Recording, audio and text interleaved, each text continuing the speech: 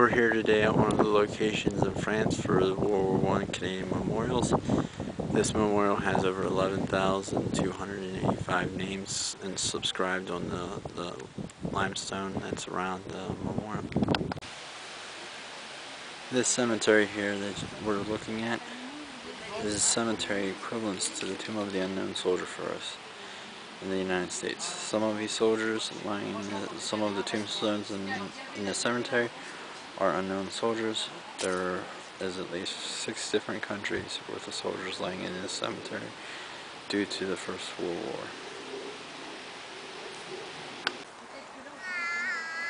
As you can see here in front of us, this is some of the trenches that they've dug back up from the Battle of Vimy that the Canadians were involved in as an offensive to push the Germans back out of France.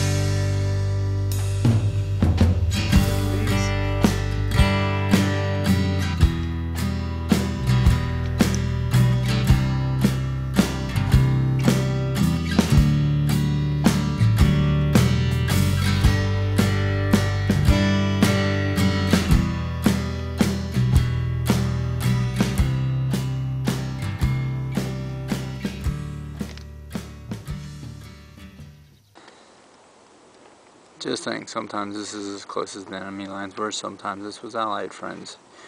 Just looking over the short ridge here that you can see in front of us, no more than 20 meters apart sometimes. Here's one of many craters that they have on Vimy Ridge Memorial Site. This crater here was one from World War I. There's a few other ones nearby, and I would say probably 3 or 4 stories deep on some of them. Some of them not that deep. This is the cannon taking the next picture or the next video from. Here's a view of from one of the artillery cannons that they may have had here on Vimy Ridge. How the angle that you could see just from being set on top of the cannon.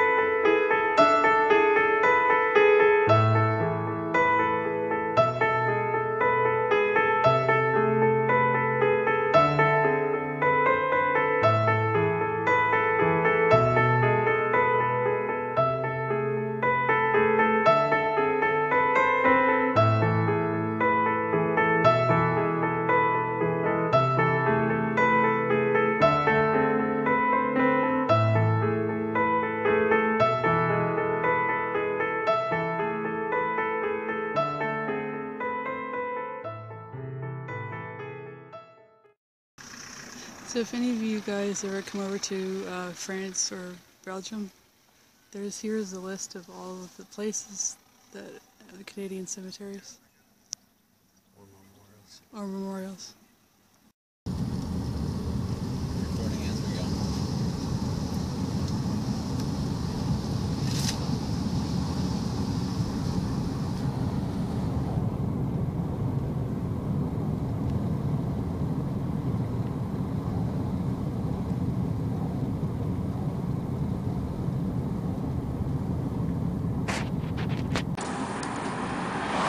Just think, these molehills that we might classify molehills here in this field could be unexploded ordnances that's still here from World War I.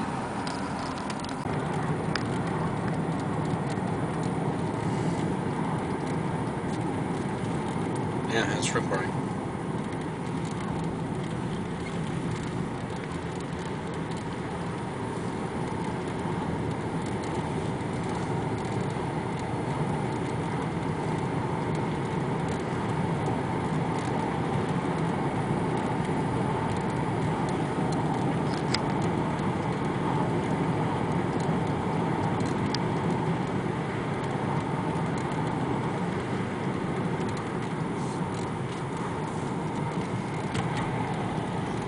There went a British car.